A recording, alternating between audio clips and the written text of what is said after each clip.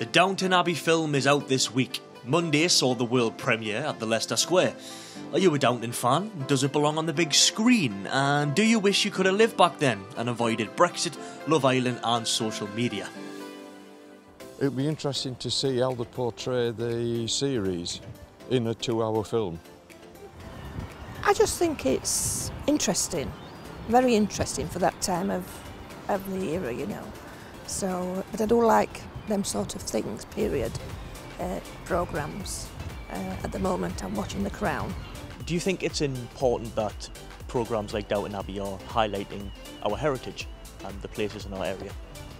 Oh yes, it's wonderful to see our heritage brought out. Like, I haven't watched Downton Abbey, but I know the building they used. I think castle. I think it used to belong to Lord Carnarvon.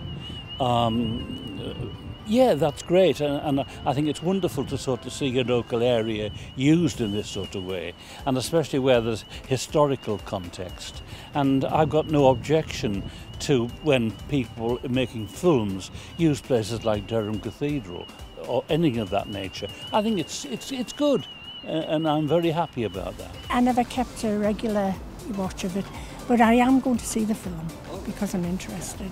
I want to see that. We like the cinema. Yes. Things that suit us, we like it. Oh yes, we go to the... So you know horror films then? No, I'm not. No, we're not that. I'm into films with life, with stories. Yeah. That's all.